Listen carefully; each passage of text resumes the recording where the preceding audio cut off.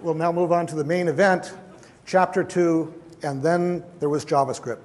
Now, if you were here last time, you remember I went through the history of everything that ever happened, starting with the Big Bang, going through the dawn of man, and then finally there was JavaScript.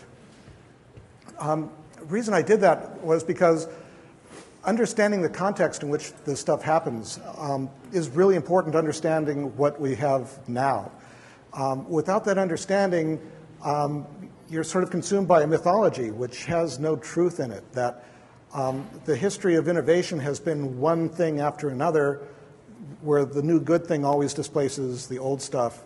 That's not how it works generally. Generally, the most important new innovations are received with contempt and horror and are accepted very slowly, if ever. And that's an important bit of knowledge to have in the case of JavaScript.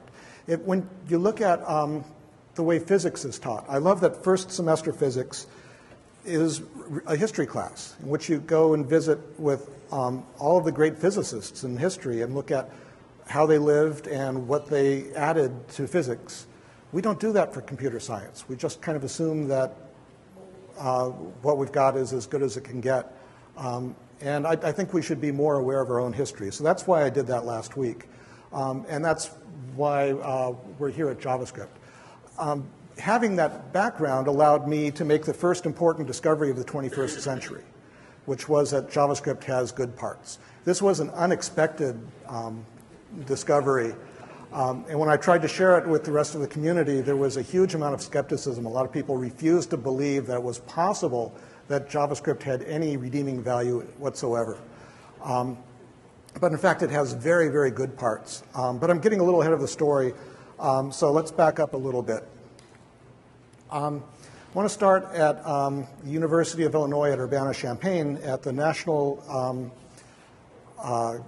Center for Supercomputing Applications, where a bunch of kids got together and decided to make a web browser based on Tim Berners-Lee's World Wide Web, and also to support FTP and Waze and Gopher and everything else. They made the first popular web browser. It wasn't the first web browser. It wasn't necessarily the best web browser, but it was the first popular web browser. And the way they made it popular was they added an image tag to it, which was something that Tim Berners-Lee didn't want, or at least didn't want their design. They refused to pay any attention to Tim. They did it their way. It was a hit. And it was a hit because you could now make a web page look like what you really wanted.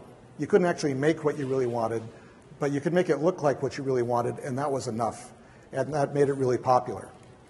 So based on that early interest, Jim Clark, who had been one of the founders of Silicon Graphics, pulled a bunch of those kids out of the University of Illinois and set them up at a company in Mountain View called Netscape. Netscape made an even more web browser, or more popular web browser, and they made it even more popular by ignoring Tim even more. So they added things that everybody really wanted, like blink tags and format tags, and scripting, it turned out, and cookies, and a lot of stuff that is still with us, things which have gone on to become standards, things which were added without a lot of thought as to its consequences. And so one of the things they wanted to do was to put interactivity back into the browser, because we had lost interactivity when we went to the browser model. And one of the reasons why Java was getting so much attention was it offered to bring interactivity back, because just doing a page replacement in response to a user clicking just wasn't good enough. That wouldn't compete with desktop applications. And the way they wanted it to work was like HyperCard. HyperCard was a system that had been developed by Bill Atkinson at Apple, which made Macintosh programming really easy. You could have a bunch of buttons and attach simple scripts to them and cause things to happen. So they wanted to do something similar to that, instead of to a stack of cards, as Atkinson had done, to a web page. And in order to do that, they hired this guy, Brendan Eich, who had been at Silicon Graphics, brilliant guy. In his interview, he said he wanted to write a scheme interpreter, and they said, that's great, that's just what we want. After they hired him, they found out what scheme was, and they said, no, you can't do that. People won't like that. Do something that looks more like Visual Basic or Java, something people like. So he did that. So he combined elements of 3 languages. Java, because he was told he had to, and 2 really interesting languages, 2 failed languages in the sense that they got 0 market acceptance, but 2 brilliant languages and 2 highly influential languages. So they're known not much to the general programming community, but they're very well known to program language designers. And it was a surprising choice to take features from those 2 languages. Scheme was a dialect of Lisp, which was inspired by Carl Hewitt's actor model. Brilliant language, probably the best implementation of functions in any language we've ever seen. Self was a brilliant language that came out of Xerox PARC originally. It was taking Smalltalk and stripping it down to a simpler language in order to make it go faster. And it turned out in making it simpler, they actually made it profoundly better. That project then moved to Sun Labs. So for a time, Sun was supporting research into both Java and Self. And at some point, Sun made a decision and killed one of them. In my opinion, they killed the wrong one. Self was clearly the better language. Brennan took elements of all 3 of these languages and a little bit of his own and put them together into a new language that was called LiveScript. And LiveScript was going to become one of the key technologies for Netscape going forward. It was going to be in Netscape Navigator 2, so you could have LiveScript applications running on the client side and on the server side. Netscape's Livewire server had server-side JavaScript in it. This was back in '95, so JavaScript was there from the very beginning. It was very clear that at the time that there was a lot of excitement about Java and the Netscape browser, and Sun and Netscape decided they needed to work together against Microsoft, because if they didn't join forces, Microsoft would play them off against each other and they'd both lose. And the biggest point of contention in that arrangement was what to do with LiveScript. Sun's position was, well, we'll put Java into the Netscape browser, we'll kill LiveScript, and that'll be that. And Netscape said no, that they really believed in the HyperCard-like functionality. They wanted a simpler programming model in order to capture a much larger group of programmers. And so there was an impasse, and the relationship almost broke up when I think Mark Andreessen, I haven't been able to document this, but people have told me Mark Andreessen, maybe as a joke, suggested, let's change the name to JavaScript.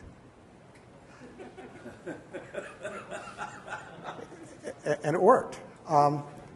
Except that Sun claimed ownership of the trademark. Even though they had nothing to do with the language, they tried to kill the language. They said, we own the trademark. But we'll give you a license to use the trademark. And Netscape said, great. An exclusive license, only we can call it JavaScript, that's fine. At Microsoft, they've been watching this with some alarm, particularly when folks at Netscape were saying that Netscape Navigator was going to destroy Microsoft. And so Microsoft, oh, we don't want to be destroyed. It turned out Netscape Navigator didn't destroy Microsoft. In fact, that the software that is going to destroy Microsoft is Windows Mobile. But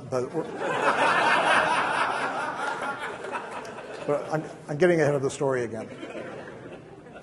So what Microsoft did was they decided they needed to copy the Netscape model in order to be competitive. So they reverse engineered the JavaScript engine and called it JScript. They couldn't call it JavaScript because Sun owned the trademark and they weren't getting along very well with Sun at that time, so they called it JScript.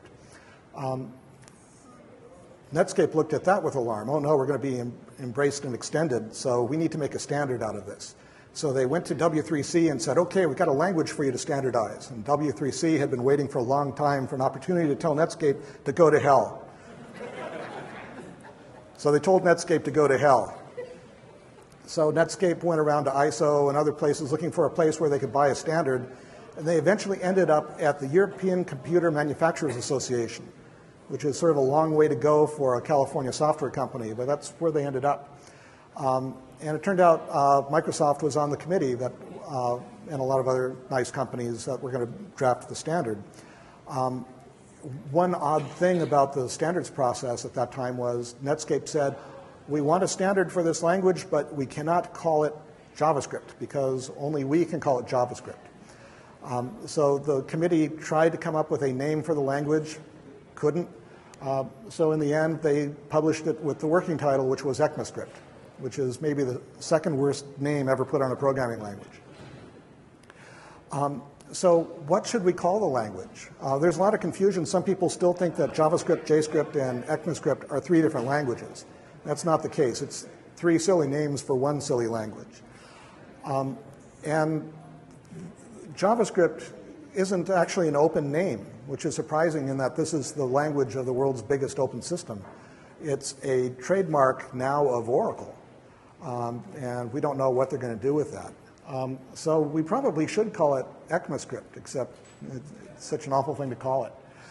But the ECMAScript standard has served us very well. So the third edition was published in 1999, and that is the edition that you can find today in all web browsers. Last year, ECMA approved the fifth edition, first change to the language in 10 years. And it actually defines two languages now. There's the default language, which it had to do in order to be compatible. And then there's a strict mode. ES5 strict is a smaller language than the original. And it's smaller in that it deletes some, unfortunately not all, but removes or modifies some of the worst parts of the language. So in the short term, what language do you use? I recommend, in the short term, be working in the intersection of ES3 and ES5 strict. And in the long term, once we solve the IE6 problem, you'll want to be working in ES5 strict. That will be the base of the language going forward. So if there's ever a sixth edition, it will be based on ES5 strict, not on ES5 default. So I recommend don't use ES5 default. That's just not where the future is going to be. So since I discovered that the language had good parts, that sort of implies that it must have had bad parts. So why would anybody design a language with bad parts? How would that come about? And in my review of all the bad parts in the language, it mostly comes from three causes. The first is legacy.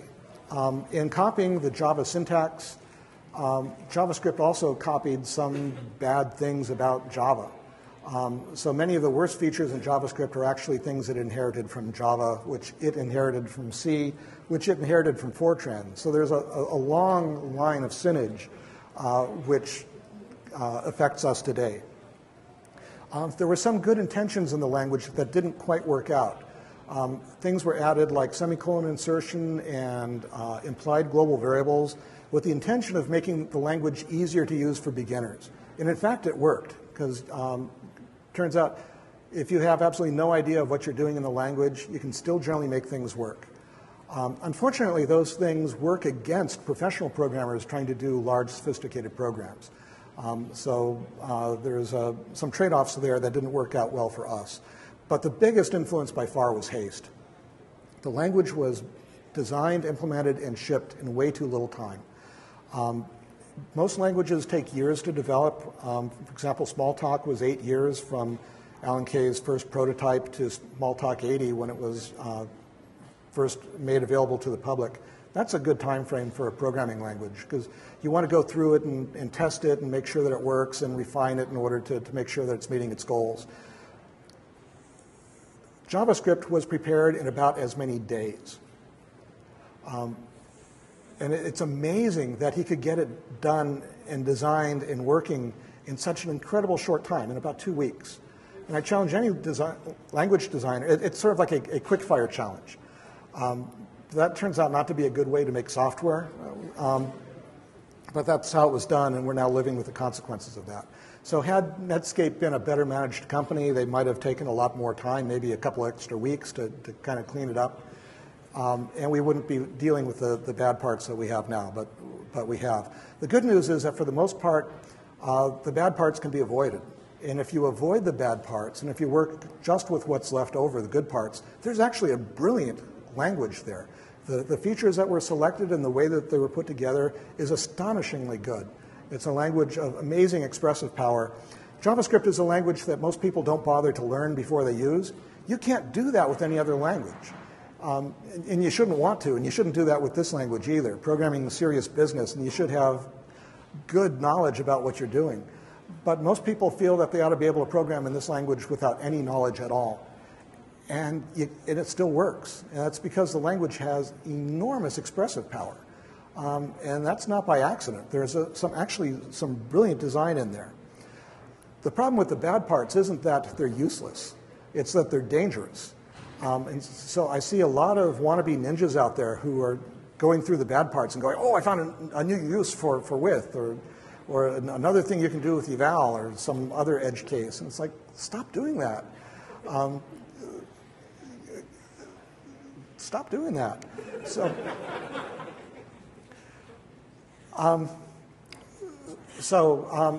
this language is all about objects. It's an object-oriented language. I'll try to demonstrate to you that it is more object-oriented than Java. For a long time, a lot of the opinion about this language was that it's not object-oriented, it's object-based, it's deficient. It turns out it's actually a superior language. So in this language, an object is a dynamic collection of properties. This is quite different than in most of the other object-oriented languages, in which an object is an instance of a class, where a class has some state and behavior. Objects in this system are much more dynamic. So it's a collection of properties. Each property has a key string which is unique within that object. So if you add two properties with the same name, the second one will replace the first one. The fundamental operations for objects are get, set, and delete. This might be a fairly familiar pattern. So there are two pieces of syntax for doing get. You say object.name or object bracket an expression. And the two are completely symmetrical. So both will produce a key string which will then be used to go to the object to find a property and retrieve its value. There's also set, which is the same thing, except it's in the L value part of a statement, which is generally the left side of an expression statement. So you can assign a new property to an object or update a property of an object by simple assignment. And that's brilliant. That's really, really nice. Then there's a delete operator, which will remove a property from an object. This is used less frequently. Generally, not putting things in objects unless you need them to be there. But if you do need to take them out, you can. So there are two kinds of properties in the language: data properties and accessor properties. So before I explain the difference, let's look more deeply at what a property actually is. A property is a named collection of attributes.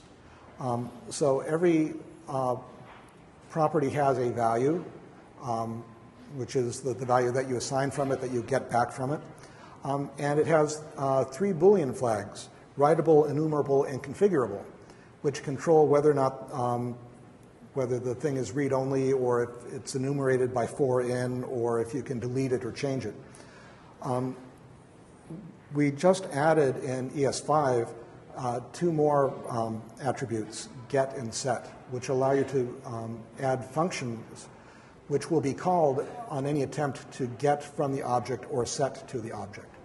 Now, the first four of these things have always been in the language, but they were never exposed to the programmer.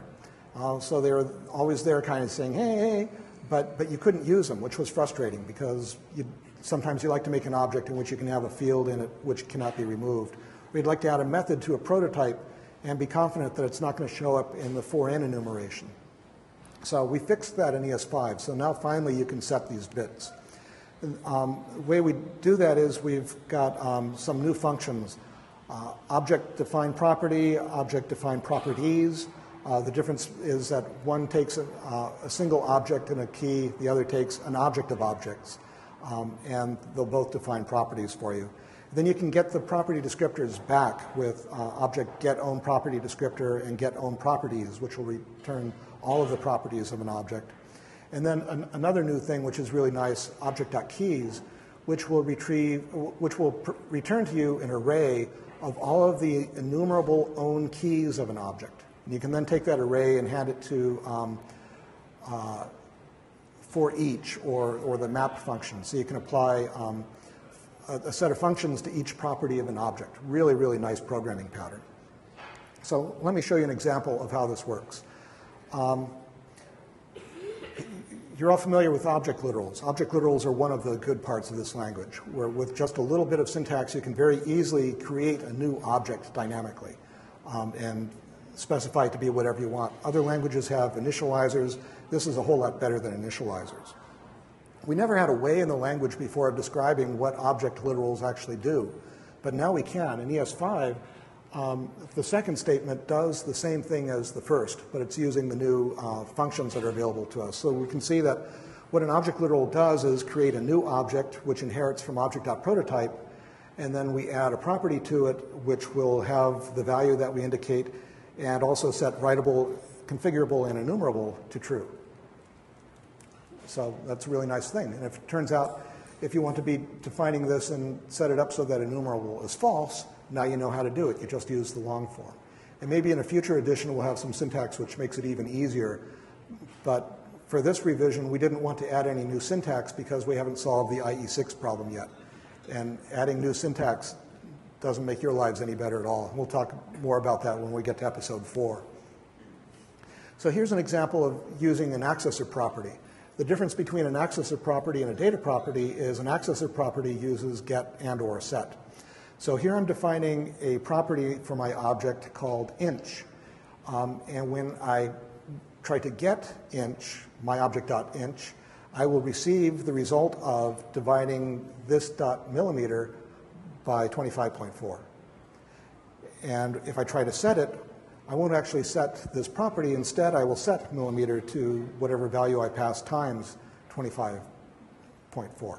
So the result of this is I can have an object with two properties in it that are linked in an interesting constraint way, so that I can set either the millimeters or the inch, and it will appear to fix the other one. So I can keep those two things in sync. There are a lot of really interesting patterns that can be done with these. There are even more evil patterns that can be done with this.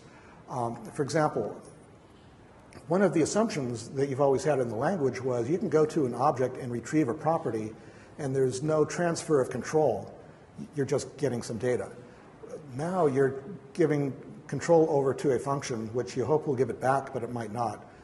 But it can also mutate the object while it's getting the thing. So something that used to be a read-only event is now potentially a mutating event, which could mutate this object or who knows what in the thing. So there are all sorts of really abusive patterns that can be made out of these getters and setters. And so I recommend to all the ninjas, don't get stupid with this stuff, because it's going to be really, really easy to get stupid with this stuff. And I'm telling you, you can get stupid with this stuff and you don't need to do it. So be smart with this. Use it sparingly.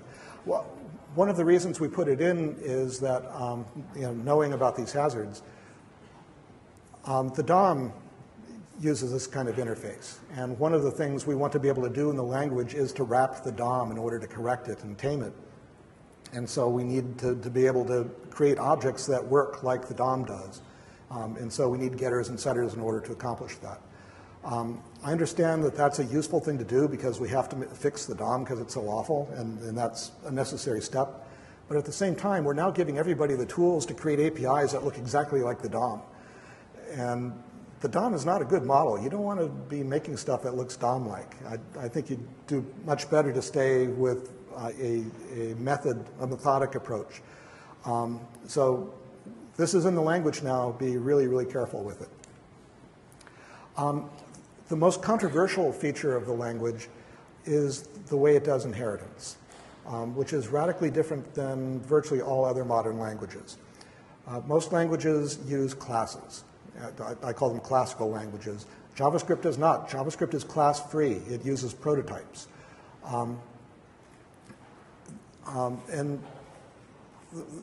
So for people who are classically trained who look at the language, they go, well, this is deficient. You don't have classes. How can you get anything done?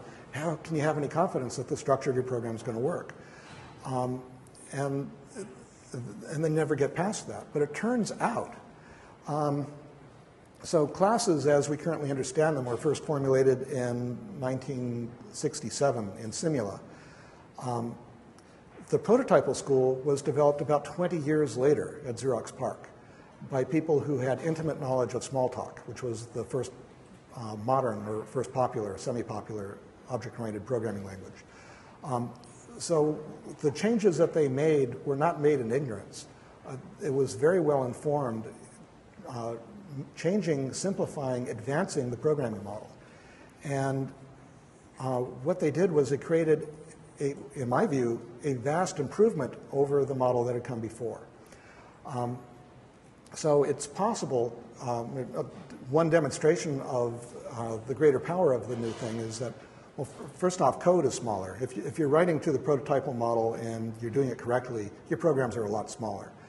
For one thing, you take out a lot of the silly redundancy, like I'm creating a variable of this type named that type, initialized with new that type.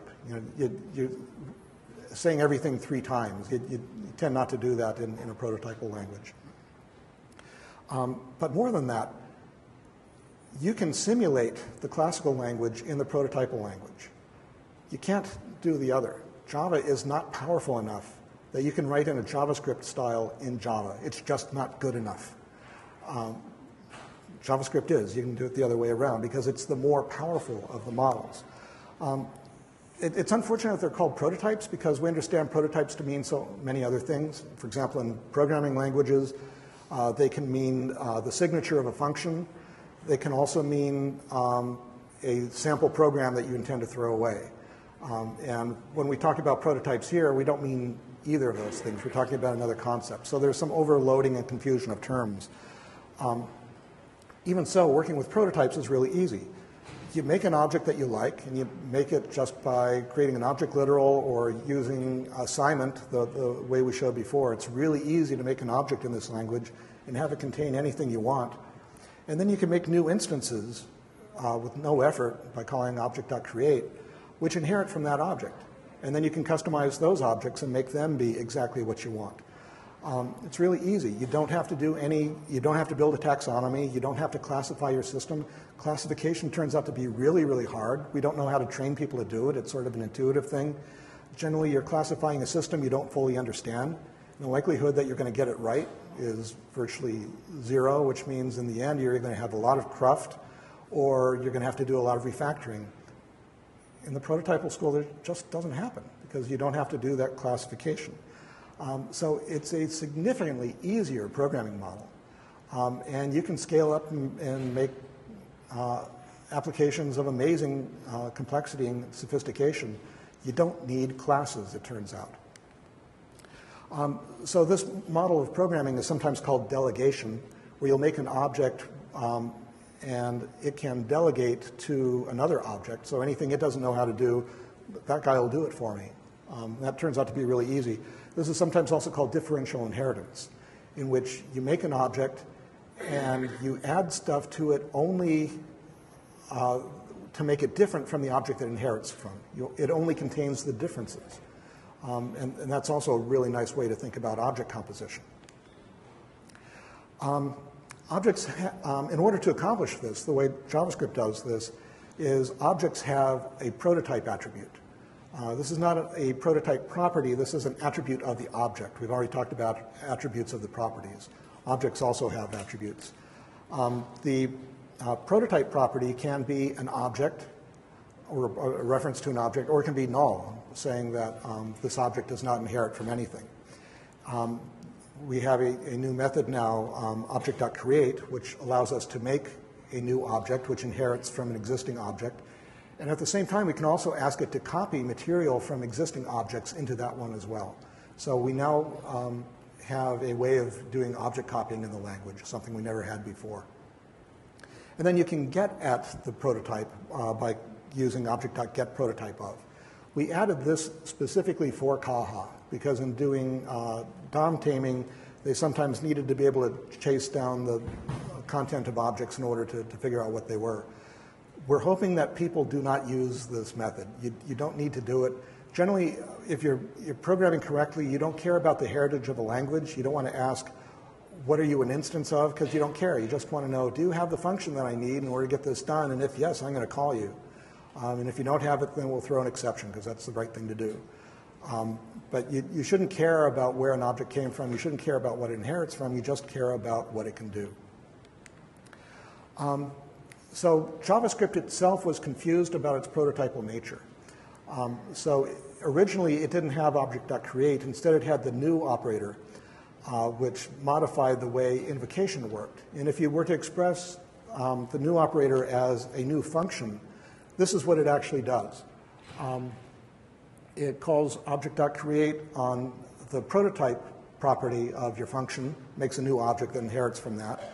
And then it calls your function, binding the new object to that and passing along whatever arguments you gave it.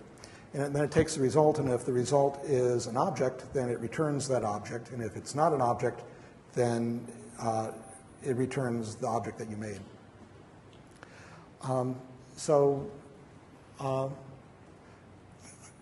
It was trying to look classical, so that the Java kids would look at it and go, yeah, okay, this isn't too different.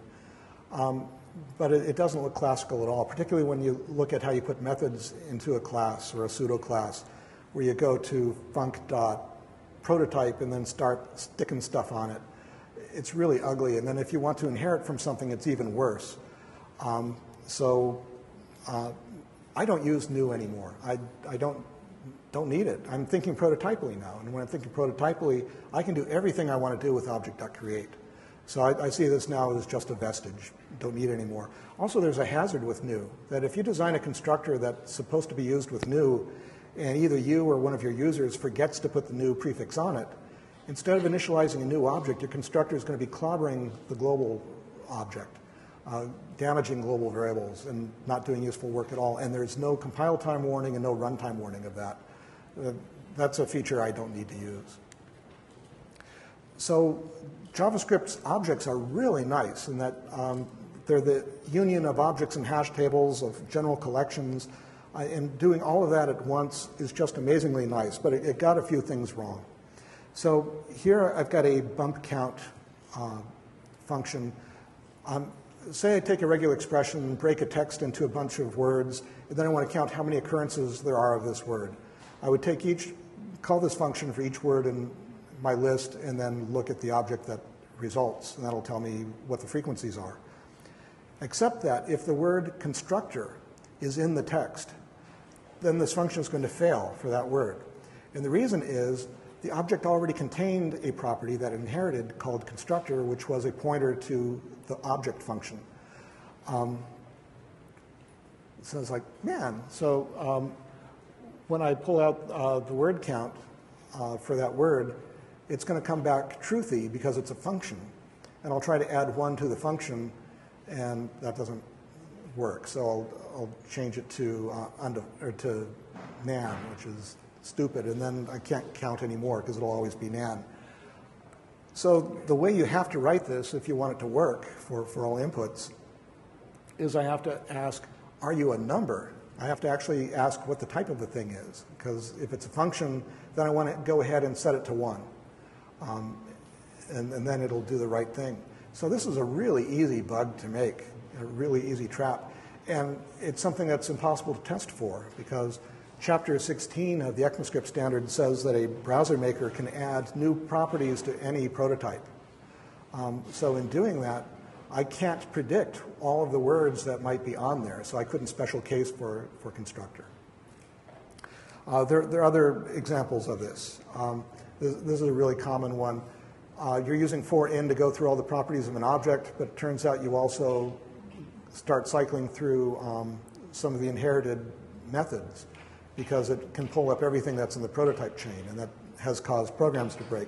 So the recommended practice is to call the object's has-own-property method in order to filter the results to avoid having that kind of exposure. Except that fails if the object contains something called has-own-property, because that property will prevent us from being able to call the method that we want to get at. So if we want to write this in a resilient way, we have to write if object.prototype.hasOwnProperty.call of object.name, which is awful. You shouldn't have to do that, but you do. I mean, this is required for completely correct writing in the language. So there are all these weird edge cases that can really screw you up. Fortunately, we have solutions to these in ES5. First off, object.create can now take null as a parameter, which means I'm going to make an object which inherits nothing. So it'll be a completely pristine object. Anything you read from it will be an own property. It will have nothing in it that you didn't put in it. So that'll be very nice. We also have the enumerable attribute exposed to you now. So you can now, when you're adding your prototypes to your class or to your adding functions to your prototype, you can now say, and I do not want these things enumerated. And that will mean that they'll never show up in for-in, they'll never show up in the keys. And then last, we've got object.keys, which will only give you the own properties, the own enumerable properties. It will not give you inherited properties. And then again, you can hand that to the map method and do amazing things with that. One of the downsides is that keys must be strings. It would be nice if keys could be any value, but they're not. So what the system does is get or set will take whatever key you provide, force it to be a string. So if you pass it a number, it'll turn it into a string. If you pass it an array, it'll turn into bracket, object, object, bracket, which is not useful at all. There are some applications where it would be really useful if we could have used keys. One example would be in making sealers and unsealers. Suppose I want to be able to take a value and sort of encode it in a way and give it to a third party and then allow them to give it to someone else. And the guy in the middle cannot get at the value or tamper with it, but if he gives it to someone else, they'll be able to reclaim the real value. It'd be trivial to write this with an object if I had objects as keys, but I can't. So I can simulate that by having a pair of arrays, and then at the critical time, I use index of on the array to search through it in order to find which value that I want. So it's possible to work around that in the language, but it's going to slow you down if the number of things you're cycling over is going to be very large. Another attribute that objects have is an extensible bit. And this is another thing that's new in ES5. So you can find out if an object is extensible by calling isExtensible. And if you call prevent extensions, it turns the bit off. And it can then never be turned back on again. When you turn that bit off, it means the object is full. You cannot add any new properties to it. If you try to add any more to it, you'll get an exception. Then going even further, seal does the same thing, but it also goes through all of the objects and turns off all of the properties and turns off all of their configurable bits so that they can't be deleted or changed from data to access it or back. Then finally, there's object.freeze. And that does the same thing, but it also sets everything to read-only, turns off everybody's writable bits. So we now have immutable objects. It turns out we've always had immutable objects in the language, we just didn't know it. Numbers and strings and booleans are immutable objects. The system could make them, but you couldn't. But now you can. You can make your own immutable objects now. So we have lots of types in the language, and they're all based on objects. Everything in the system inherits from objects, including numbers, booleans, and everything. So let's look at some of these. Starting with number. Number is one of the fundamental things in programming languages. This is the first, that's why we call them computers, that they used to compute. So numbers are important. In most programming languages, you get a lot of numbers. There are lots of number types. There are integers of various sizes. You've got bytes or chars, short ints, long ints, double long ints, and you got floating point of several sizes and maybe others. JavaScript only has one, and it turns out to be right. The reason C and all the languages that grew up from it have so many types was in the old days, you'll remember, CPUs were slow, and so working on a small number was faster than working on a larger number. And memory was small and expensive, so making numbers small meant you could fit more numbers in memory. But today, memory is really big, and you know, size taken up by your variables is in the noise compared to all the other stuff that you're loading into your browser. So make them all big, make them all the biggest size. So in JavaScript, that's 64 bits. Avoiding all of the intermediate and smaller sizes means that we can avoid a large class of programming errors that comes from picking the wrong size. Because if you put something in a byte and it's bigger than a byte, it's going to wrap around or overflow and you're going to get the wrong value. That kind of error never happens in JavaScript. It was done specifically to make the language easier for beginners so that they wouldn't have to know about all these different number types and know which one to use. There's just one type, and that's brilliant. It means there's no mixed mode, there's no number conversions, it's simple. And that's good for us. It's based on a standard IEEE 754, what Java calls double. What a stupid thing to call a number type, but they call it double, going back to Fortran double precision. And it seems like once something stupid gets in, it takes a long, long time to get it out. We've got number literals. These are all the same number. These are all equivalent to 1024 using scientific notation and decimal points.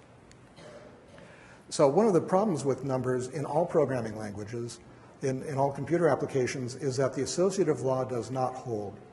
And that's because computer numbers are necessarily finite, and real numbers are not.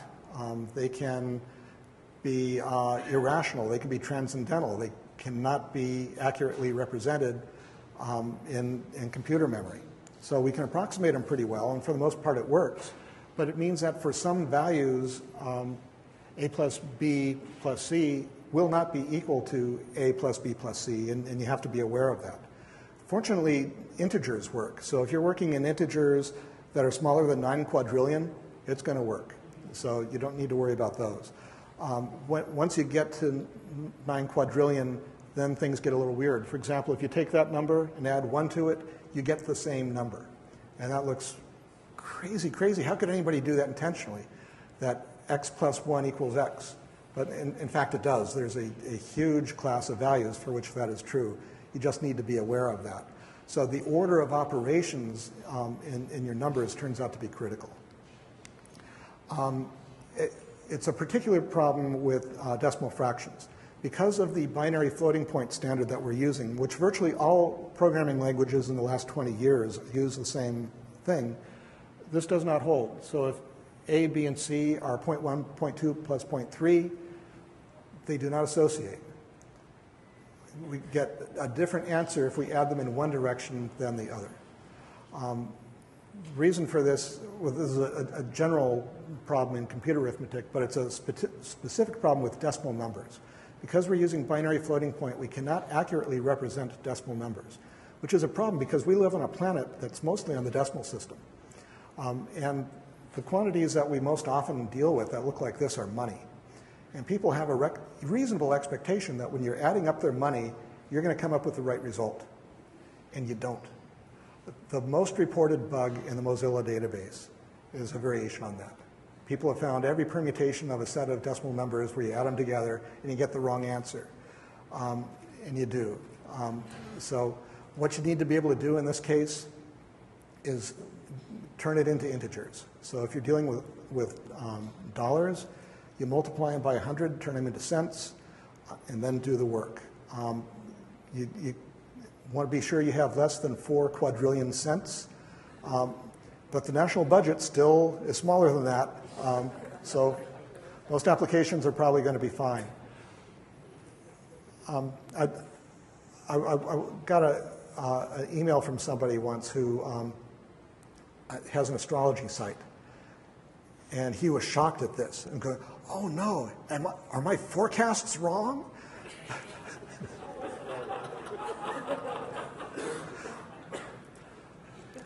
I think it's probably, I don't want to alarm anybody, it's probably good enough for astrology.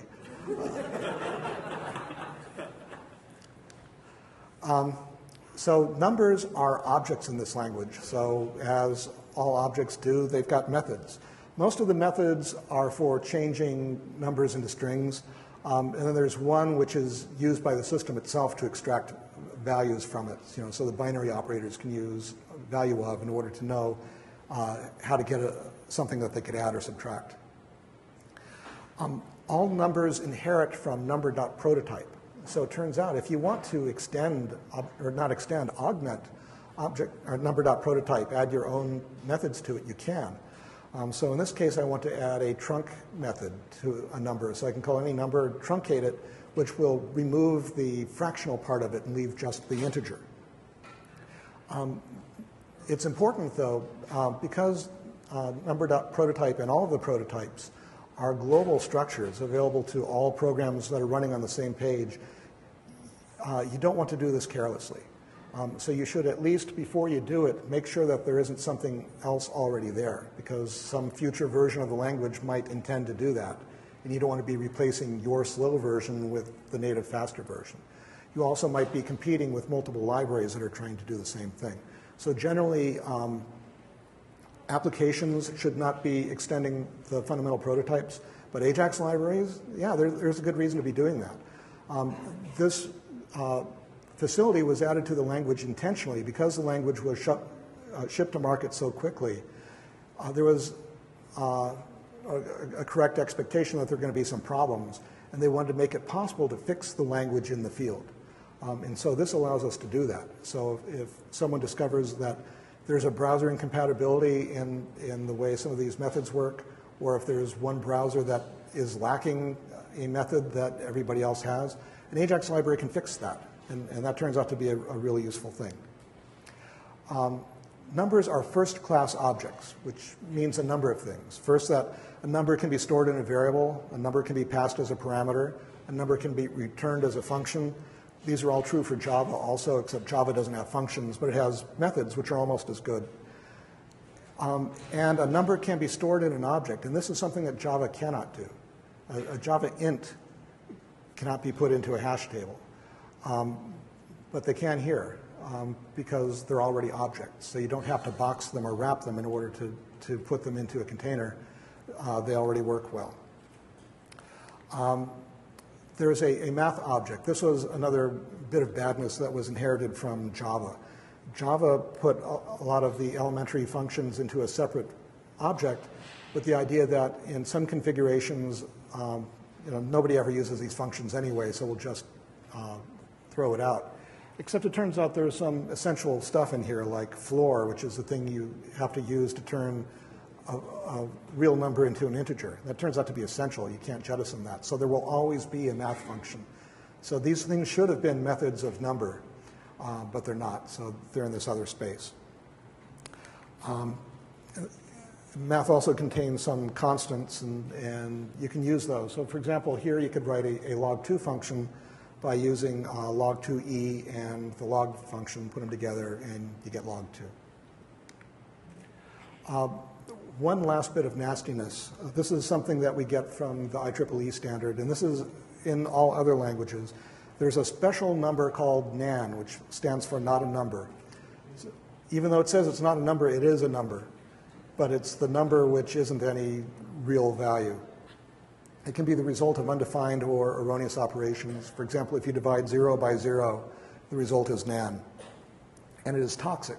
So if you have an arithmetic operation and nan is an input to that, nan will be an output as well. So you don't get exceptions thrown when you're doing bad math. You just get bad values, which can be troubling sometimes because you could go through a whole bunch of computation at the end. The answer is nan, and you don't know why. There's no indication as to when the value got bad, and so you really have to trace through the whole thing to figure it out. The thing that I hate about nan, I mean, that other stuff is all good. This is really bad. Nan is not equal to nan.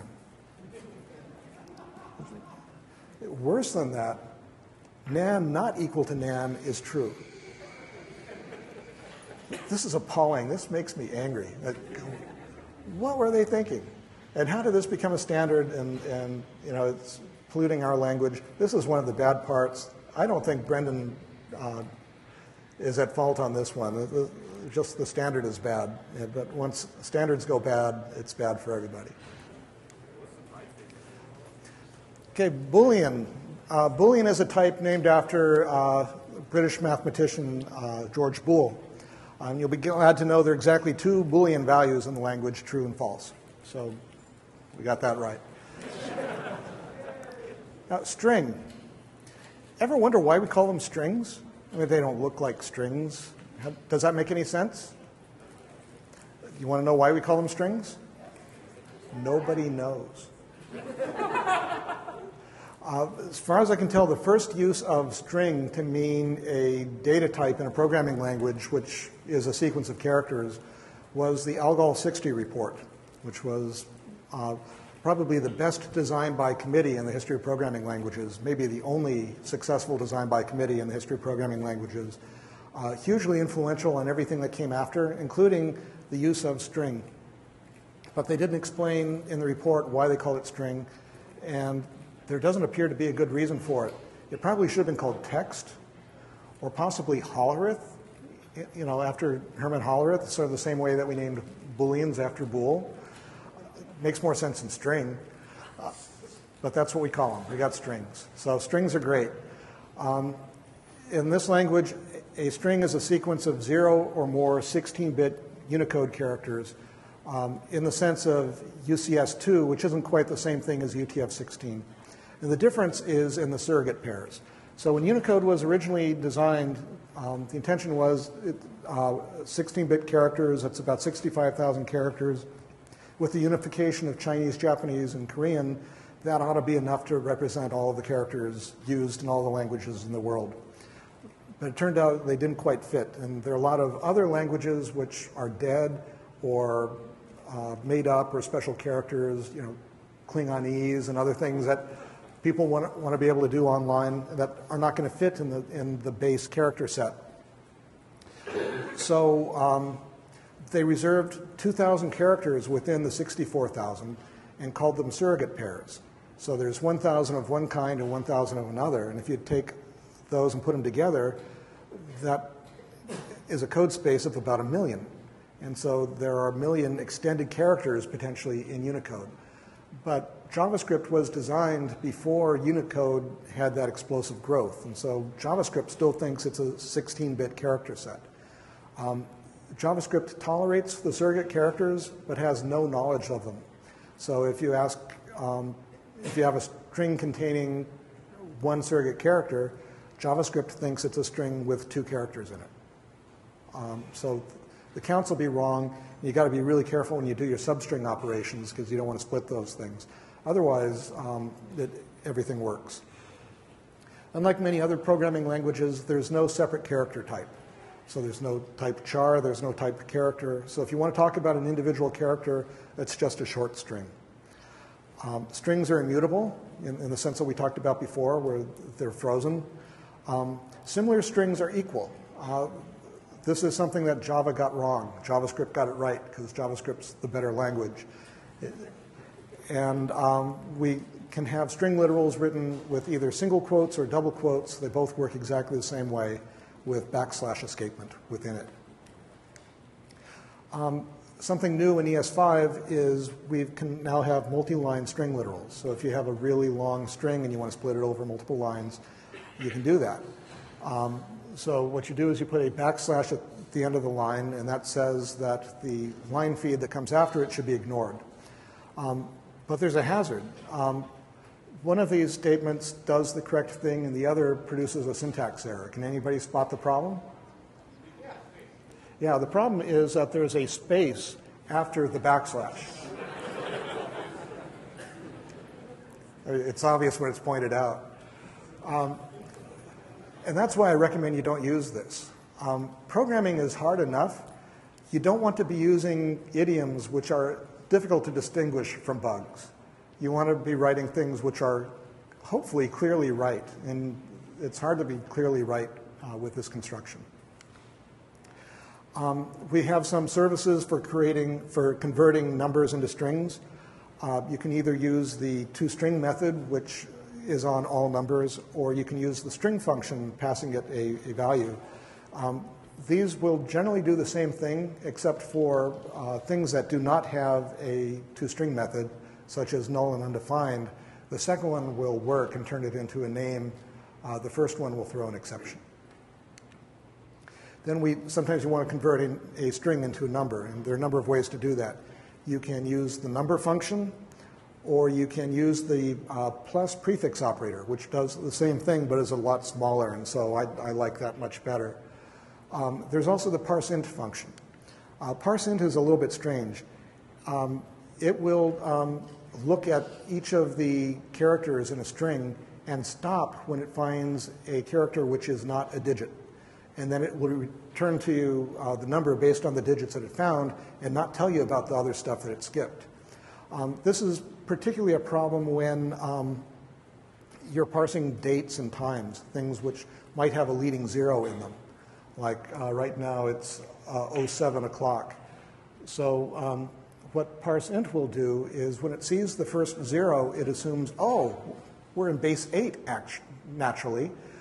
So then it sees the 8. 8 is not a base 8 digit, so it stops, and so the result is 0. Really common error.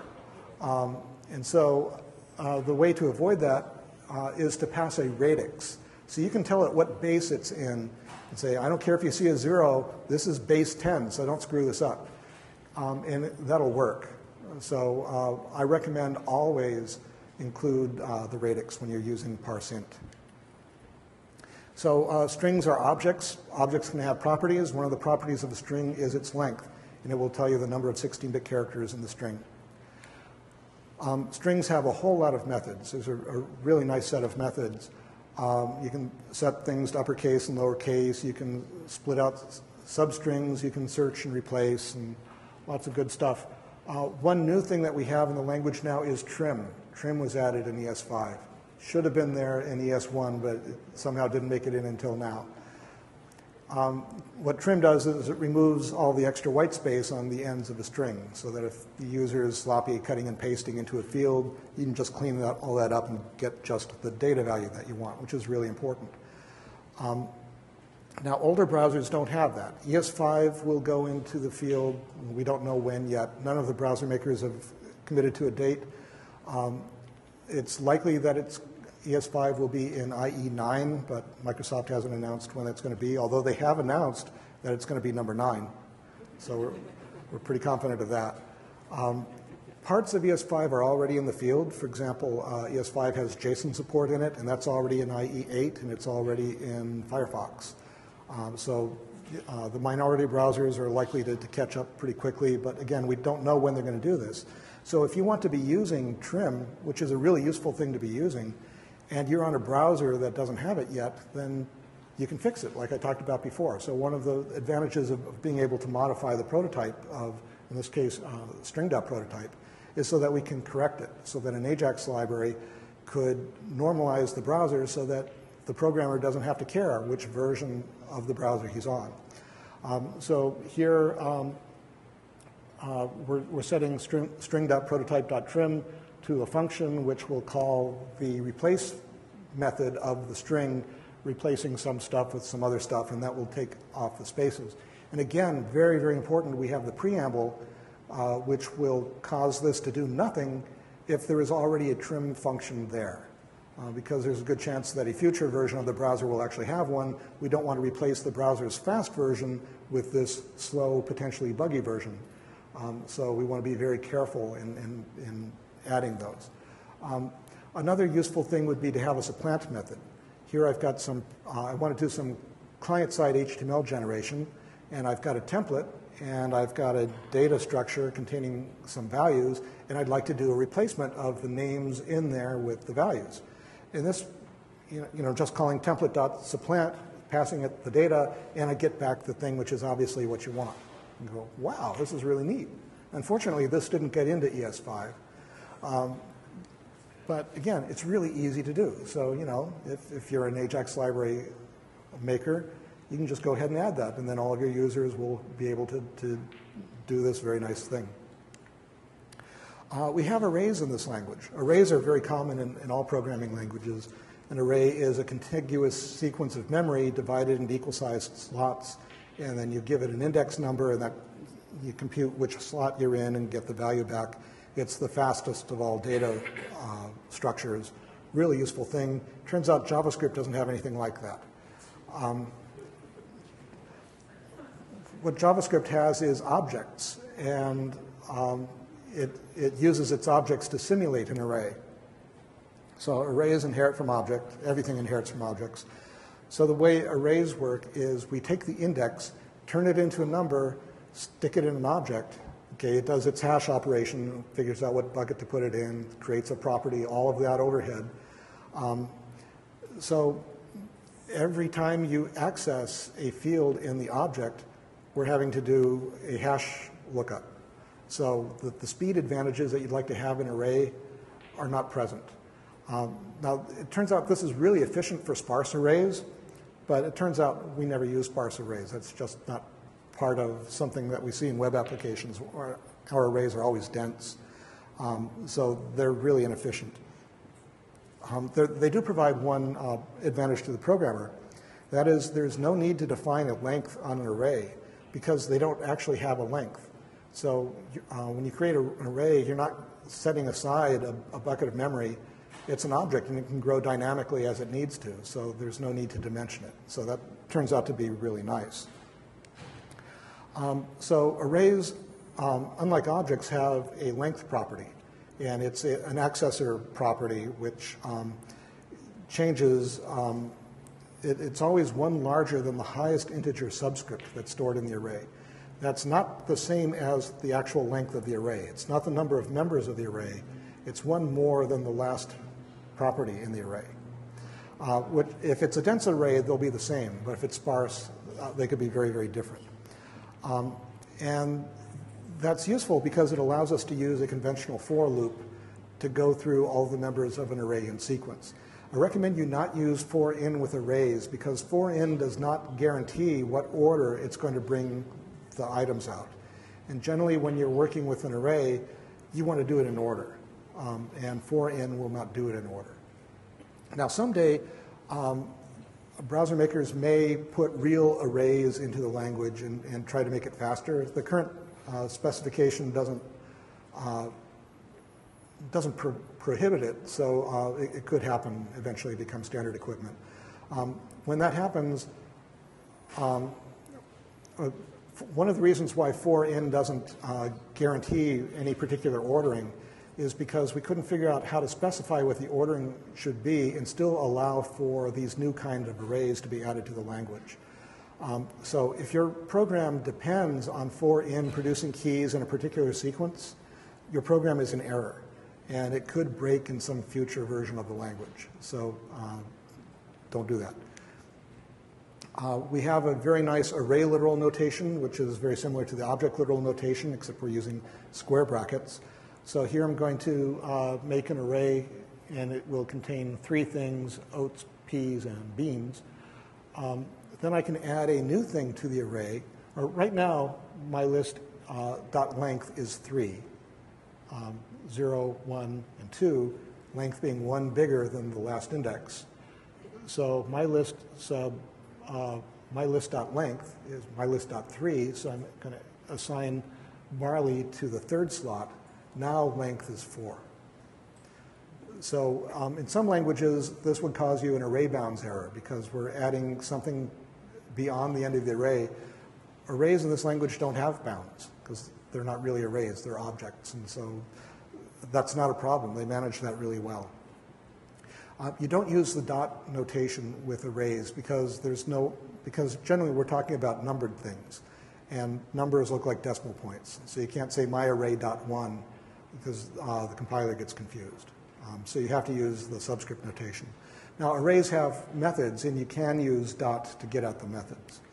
And there are a lot of methods. And in ES5, we just added a bunch of them, particularly for each and map, which are really nice because you pass those functions a function, and that function will then be called for each element of the array. And that's a really expressive pattern for getting a lot of work done with a small amount of code. The particular way that we're doing it is suboptimal. It turned out Firefox put these methods in. I don't think they designed the API quite right, but we liked most of what they were doing, and we couldn't change it because there are Firefox users who were dependent on the things that Mozilla got wrong. So Now it's wrong for all of you too. There's a sorting method, and there's some surprising behavior here. So I'm passing sort, or I'm going to sort an array of numbers, and it turned out it should have had no work to do because I gave them in the right order, but they come out in this apparently random order. Can anyone guess what went wrong? Yeah, it evaluated each of those numbers as though they were strings in order to figure out how to place them. So 1, 5 comes before 2, 3, and so you got that. Fortunately, sort allows you to pass in your own comparison function, which will get past pairs of values, and then you return a value based on which one you think should come first. It's kind of shocking that it, by default, cannot sort simple numbers. You can delete things from an array, but using the delete operator doesn't do what you want because it leaves a hole. So instead you have to use the array splice method, which does something different. So let me show you an example. Here I've got my array, and I want to delete element number 1, okay, which would be the B. So I say delete my array sub 1. What that did was it removed the 1 property, but left the 2 and 3 properties just where they were. So now it appears that I have an undefined spot or a hole in the array. What you'd probably want is to fill it up, to move them over. And the way you have to do that is change the C's key from 2 to 1 and change the D's key from 3 to 2. And the splice method does that. And as you might imagine, it's not fast because it has to go through and rehash everything, and it's a slow process, but it does allow you to clean up the hole. So because arrays and objects are almost the same in this language, some people get confused about when to use which. And sometimes it doesn't matter, but sometimes it matters a lot. And so it's best to always do it the right way. So the right way is use objects when the names are arbitrary strings, and use arrays when the names are sequential integers. Don't be confused by the term associative array. In this language, object is the associative array. We have a date function, and it was based on Java's date class, which was not Y2K ready, even though Java came to market in '95. Maybe they weren't expecting it was going to last. I don't know. Fortunately, that's been fixed, so we're now Y2K compliant in JavaScript. And we have regular expressions. Now, I don't know if you can read that. That is a regular expression which matches regular expressions. At least that's what I'm claiming. I wrote that regular expression, and now even I'm not confident that's what it does. Regular expressions are this awful notation that for simple things, they're a very effective way of matching text and finding patterns, and they're brilliant for that. But for complicated stuff, it does not scale well. And you get things which are virtually impossible to read that all have to be on one line with no white space or commentary inserted into it. It's all got to be smushed together. And parsing that and figuring out, does that match what I think it matches? They're virtually impossible to test. They're impossible to read. What really scares me is a lot of people use them for input validation. How can you have any confidence that it's accepting and rejecting the things that you think it's supposed to accept and reject? But they're popular, and that's the important thing. And so we've got them. So if you're going to use them, my advice is, if it's more than 2 inches, rethink it. You probably want to be using a different tool. The best feature in the language, the good parts, the very best parts, are functions. And we'll talk about them next time. So that's all the objects. So all the values in this language are objects with 2 exceptions, null and undefined. We've got 2 bottom values that are nothing. They've got no methods. They're just their own things. So we have null. Null is the value you give something when you don't have anything else to say about it. Sometimes used as terminators on lists. Sometimes they're used as empty values or none of the above values or something like that. Use null to indicate nothing. And then undefined is the value that's not even that. Undefined is the default value for variables and parameters. So if you have a variable and you declare it and you don't initialize it, it's already initialized, it's undefined, which is a little confusing because in the act of defining it, you initialize it to undefined. So it's defined and undefined at the same time. Maybe not the best name for that value, but that's what it's called. It's also the value of missing members in objects. So if you get a property from an object, and if the object didn't have that property, and if none of the objects that it inherits from has that property either, then it doesn't throw an exception, you don't get a compile time warning, nothing like that. It just returns the undefined value, which is actually very nice. It's a very nice way to query an object, to reflect upon an object, to find out what it has in it. There's a type of operator in the language which can tell you what the type of something is. So since any variable can contain anything of any of the types that we've talked about, sometimes you need to know which kind is it. You know, I'm looking for a number. Is it a number? So you can use the type of operator. So if you have a number, it'll return the string number. And you go, great, I know what you are now. If you pass it an array, it says it's an object, which isn't completely wrong because arrays inherit from object, but it's not helpful because sometimes you want to know, is it an array or is it an object? Type of doesn't help at all with that. Even worse is if the value is null. It says it's an object. This is wrong. This is just wrong.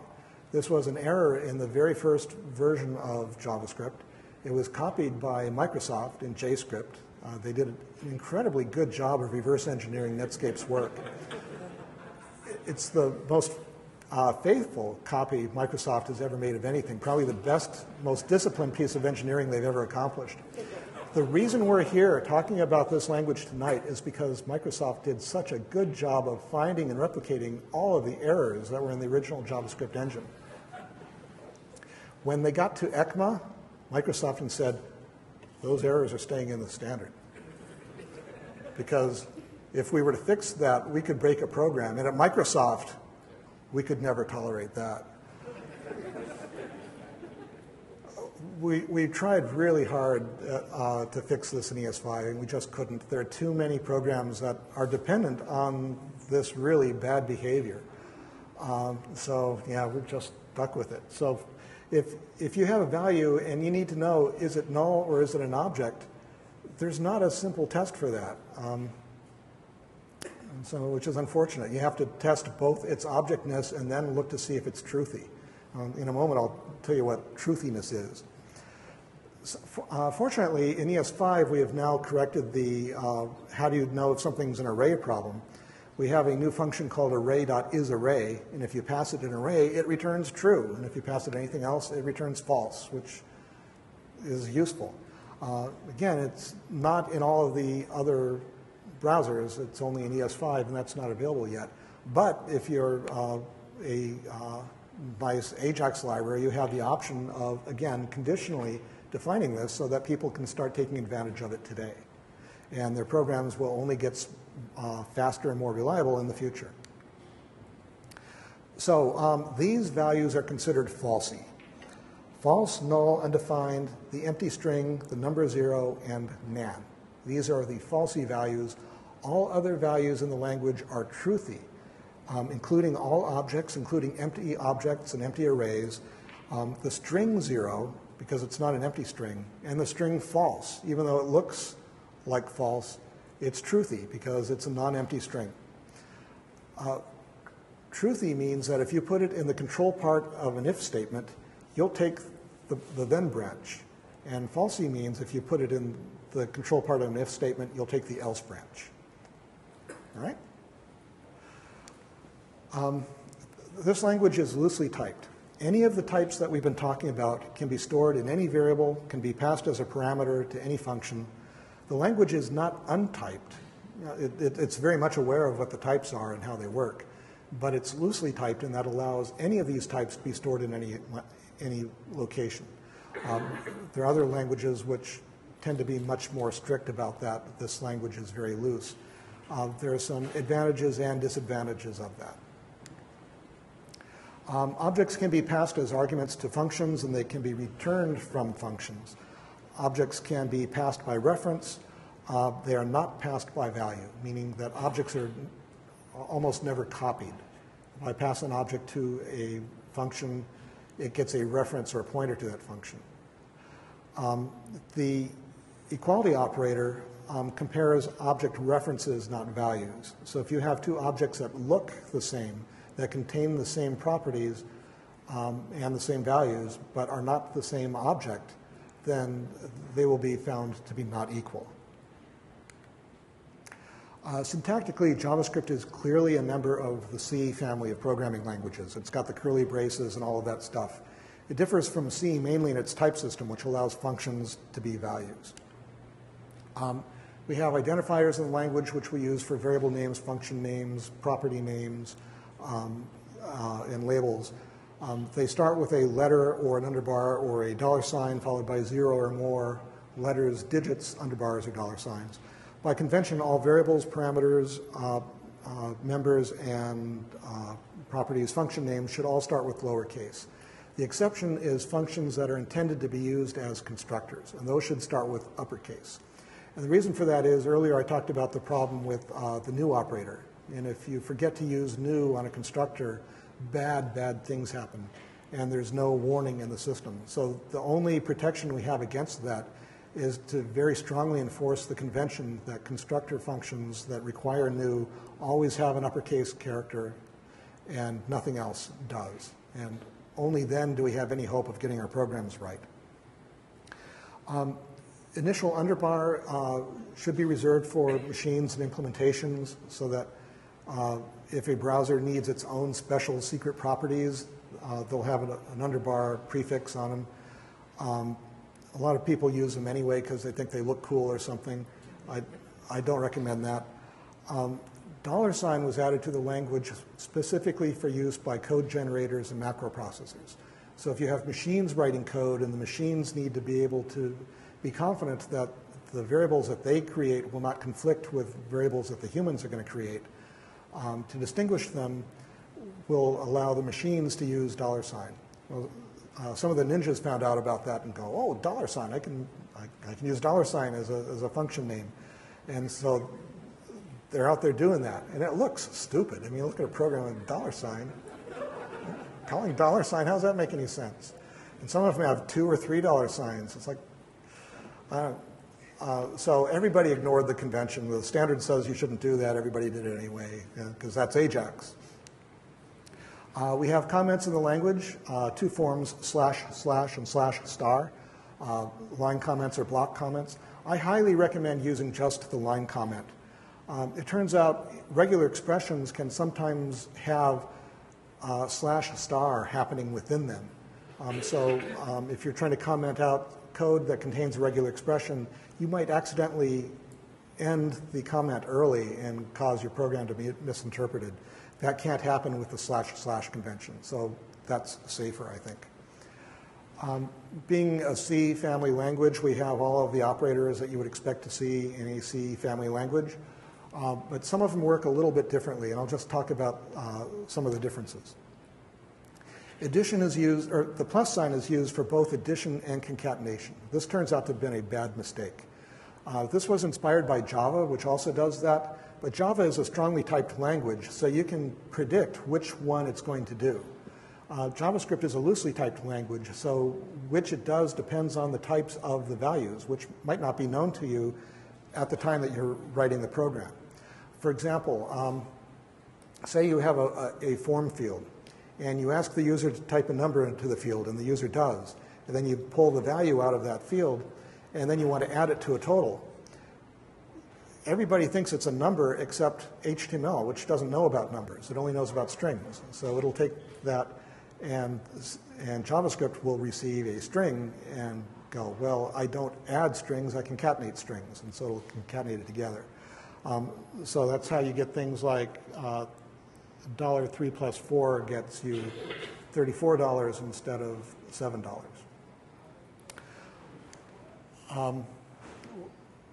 So the defense against that is if there's any chance that one of the operands is not a number, you got to make sure that it is a number.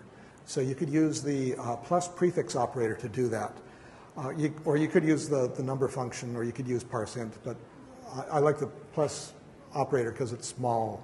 But the problem with it is you're putting plus next to a plus, which could look like the plus plus operator. So now you're looking at a whole other problem. So to avoid that, I recommend, if there's any potential for that confusion, wrap it in parentheses to make sure that doesn't occur. You can divide two integers and produce a result which is not an integer, because the language doesn't have integers. And not only will it not be an integer, it will also not be exact for reasons we talked about earlier. We have a percent operator, which is not the scale by 100 operator, and it's also not the modulo operator, it's the remainder operator. The difference between modulo and remainder is what you do if you have a negative number. With modulo, you would expect the answer of this expression to be 7, but it's remainder, and so it's -1 again, which might be surprising from people coming from C. We have equality operators. Unfortunately, they do type coercion. And they do type coercion before they compare things for equality. And that coercion can cause false positives, which is a bad thing. So I recommend always use the triple equal operator instead, which is unfortunate because it's uglier, but you have to. So the reason for that is, I'm trying to find the pattern in here. There's no transitivity at all. You know, transitivity says if A and B are equal and B and C are equal, then A and C should be equal, but they're not. You know, so again, we've got these mathematical absurdities going on where transitivity doesn't hold. And it should. So my expectation is that all of these should produce false, because in every case, what's on the left side is different than what's on the right side. And with the triple equal operator, it does the right thing. You actually get false in all the cases. So I recommend always, always use the triple equal operator. There might be times when you think you want the type coercion, but you should only do that if you actually understand what the type coercion will do. And I challenge anybody looking at this to guess what the conventions are. So looking at this, you know, equal, double equal, triple equal, how did this happen? Fortran actually kind of got it right. It used equal for assignment and the EQ operator for equality. So it was always obvious which one you're going to be doing. Algol 60 took a different approach. They used equal sign for equality, and they used colon equal for assignment. And again, there's no confusion of that. Some languages tried to use an arrow in that position instead of colon equal, which actually looks very nice.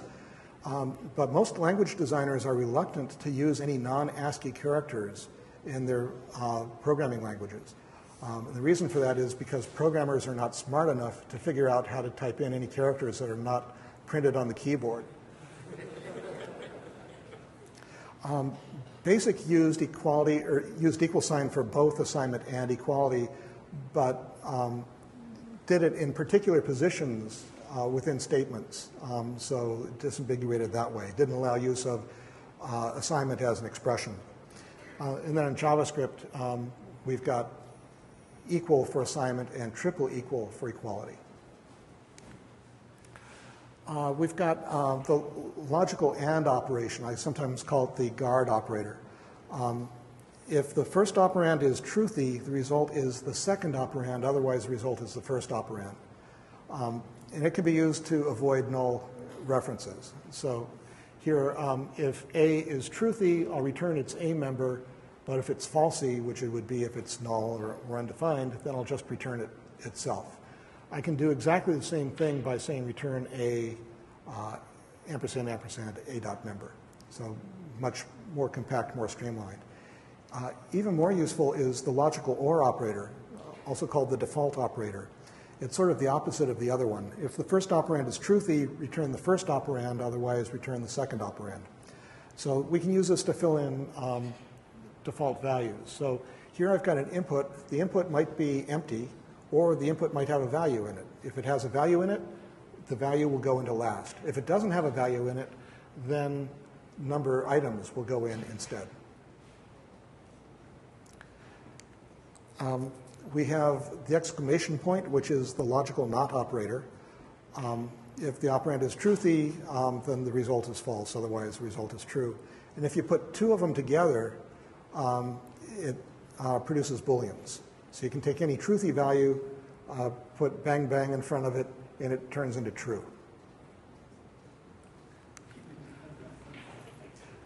We have bitwise operators in this language. Now, bitwise operators are usually used on integer values, particularly on machine values. We don't have those in this language. So the way they work is they'll take your 64-bit floating point number, turn it into a 32-bit integer, do the deed on them, and then turn it back into floating point and then on. So sometimes, particularly people coming from C will think, I could do a shift, and that's going to be faster than a multiply, so I'll do that. That's not going to be a win in this language. So don't do a shift unless you really intend to shift. If what you're really trying to do is a multiply, then code clearly, write the multiply. The right thing will probably be faster. We have a familiar set of statements in this language, and most of them work similarly as in other languages. We have a labeled break statement, as we have in Java, which can allow us to break out of nested loops. That's a useful thing. We have a for-in statement, which allows us to loop through all the members of an array. We have the for-in statement, which you have to guard, but as I showed earlier, the guard it doesn't always work. We have a switch statement, which is a multi-way branch that was inspired by the Fortran computed goto. It has a fall-through hazard in it. We'll talk about that hazard on another evening.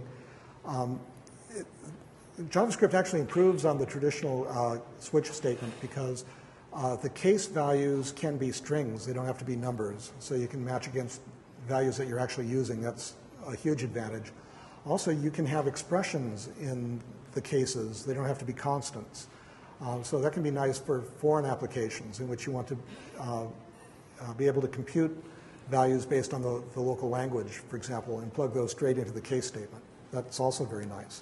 So a switch statement can look like this. You have some number of case expressions, and if any of those match, then we'll go to that piece of code. The hazard in here is that you have to explicitly break or disrupt somehow after each case, otherwise you'll fall into the next case. That's a really common programming error. We can throw exceptions in this language. There's an error constructor that you can use to make exception objects, or you can just throw in an object literal that does the same thing. You can throw anything you want. Because we don't have exception classes, there's only one catch clause in a try block.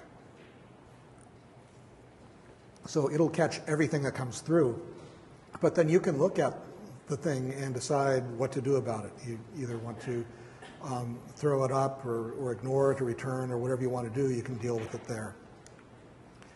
The JavaScript engine itself can throw a number of exception types, error, eval error, range error, all these. So they tend not to happen very much. The language tends to be too permissive, so it doesn't throw exceptions very often. But if it does, it'll be one of these. Finally, we've got the with statement. This is another of those good intention features. First we'll have a little drill. In green, we've got a with statement with some object foo equals coda. What it will do is one of those four statements. Can you guess which one it's going to do? Well, it's a trick question. It could do any of them. And there's no way you can tell from reading the program which it's going to do. Which it will do will be based on the composition of O, which is something you cannot determine by reading the program. So if we want to expand that green program, see exactly what it's going to do, this is what it's going to do. I recommend don't go anywhere near this statement. It does not do what you want. It fails very commonly. It's bad stuff. It was well intended, but it's unnecessary. There is no code that you can't write better without it. Also, ES5 strict does not remove many things from the language, but it does remove this. If you ask someone who's writing a JavaScript engine, what feature do you hate the most? It's this in eval. And the reason is simply by being in the language, even if you're not using it, it forces all programs to be slower. So we're getting rid of it. So the ninjas out there are all jumping all over themselves trying to figure out new clever uses for it. Don't do that. Don't need it. So that's all I got for you tonight. But we're going to be doing this again real soon. So come back for Act 3, Function the Ultimate. Thank you and good night.